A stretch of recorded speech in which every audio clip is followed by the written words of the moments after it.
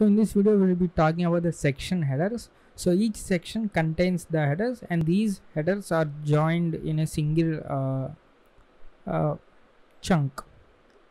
So this section headers contains the name. So this name takes 8 bytes, so the name should not be more than 8 bytes. And the second field is virtual size and virtual address, size of raw data, pointer to raw data. So I will be discussing all of these in this video. So how to identify is the ending of the optional header is the starting of the first section header. This is very easy to the section headers are easy to locate because they start with the name. So the name, you can search for the dot text here, and you will be directed to this one, dot text, and here you can see in the plain text format, dot text. So at the starting of this is our section header. So the size is 40 bytes, and that means the T2 and 8. So this is the first section header. So let's see what are the contents of this header. So the first one is the name. So the name take 8 bytes. So let's consider the first 8 bytes. And here you can see if you convert this X to ASCII representation and look up in the ASCII table, you will get this dot text. So that identifies the section name. And second one is virtual size. So whenever I say virtual, so that means that is in the memory. Virtual size, the size of this text section in memory. And virtual address, so virtual address is the offset from the base address where this section should start. So if the base address is like 20,000, then virtual address is let's say 400, and then dot text and the section starts at 20,400. So the base address should be added to this virtual address because this is an offset to determine the starting location of the this section. That is called virtual address, the offset from the base address. And the next one is size of raw data. So size of raw data means the size of this section in the disk. So size of raw data on the disk. And the pointer to raw data. So the pointer to raw data where that means on the disk at which byte offset this section starts. So here why you have virtual size and size of raw data different means sometimes you will have file alignment. So the file alignment says the file sections in the file should start at let's say 200H, but unfortunately our section only takes 50H, and that means remaining 150H are filled with zeros, and this space is not utilized because of this file alignment, and these are filled with zeros.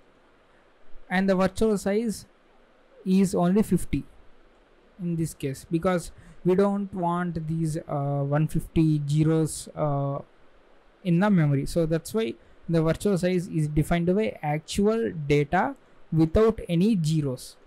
So this is the size of raw data, actual data, that is 50H, and the remaining size of raw data is 50 plus this one as well, but virtual size is only 50H because we don't want to consider these zeros in the memory, so it will take more space in memory. So that's why there is another field, virtual size, to determine the actual data that are required in the memory.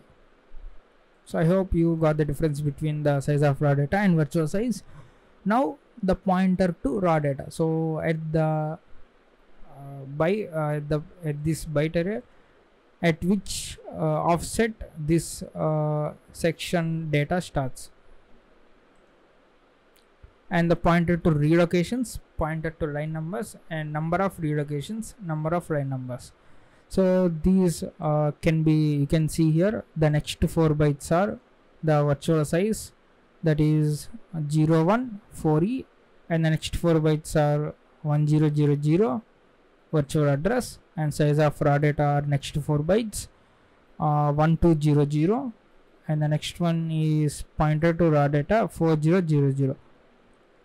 And if you go to 400, it will be the text section.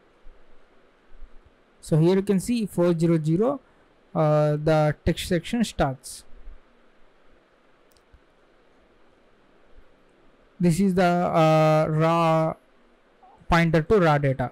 So 400, if you go to the offset of 40, our text, this section data starts, and we'll be reading from here the amount of bytes required for this virtual size. So 50H in this example will be read from this pointer and will be loaded in memory. So we'll be doing that in the upcoming videos. And the next relocation and line numbers are 0, and the only last member, that is characteristics. So these characteristics define whether the section is readable, writable, or executable. Characteristics.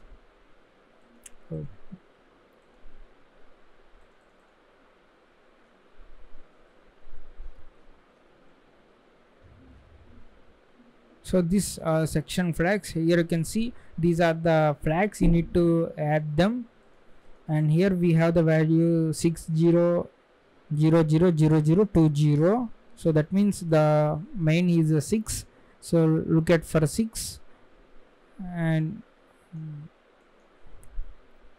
section align 32 bytes, and 20. So 20 means section contains executable code, and 40 contains we have 40, no, we don't have 40, so only executable. So all of this data you don't need to manually parse. So PE Bear already parses this information. So starting from here 2E74, you cannot go, there is no pointer to this starting of this text. You can just here you can see only it directly parses and shows you the information. So here you can see readable and executable characteristics, raw address and the raw size. So this will add 400120 to this ending size, and virtual address, virtual size. If you gonna add this, you will get this result. In the same way, if you click on this, the next section and the next section as well. So I hope you have understood these section headers. This is also important header, and if you got confused about this virtual address size and size of raw data and pointer to raw data, don't worry. When we are loading this 5 bytes from disk to memory, then we will be understand very clearly. And sometimes I forgot to say, virtual size will be greater than raw size, because whenever you declare some global variables, then we don't global variables and uninitialized data, then we don't know how much those arrays could take. So we can't, like, those are like dynamic arrays, those will grow upon the user input. So those arrays we can't define how much size it will take. So there will be extra bytes for this virtual size. So on the raw disk there is no point of storing this, because we don't know those values. So that's why the virtual size will be greater than the size of the section in the disk, because of this dynamic data. So this is also one point should be remembered. So anyway, we'll be just loading the virtual size amount of bytes from the disk.